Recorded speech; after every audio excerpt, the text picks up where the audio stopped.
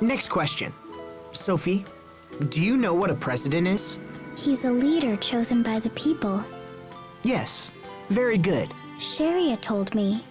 She said it's different from Windor. Yeah, Windor's a monarchy. But why do people need kings and presidents at all? They help to protect us. It's the same reason Lant needs Hubert. But what about Richard? He was our friend and also a king, right? So why does he hurt people instead of help them? There has to be a reason for that.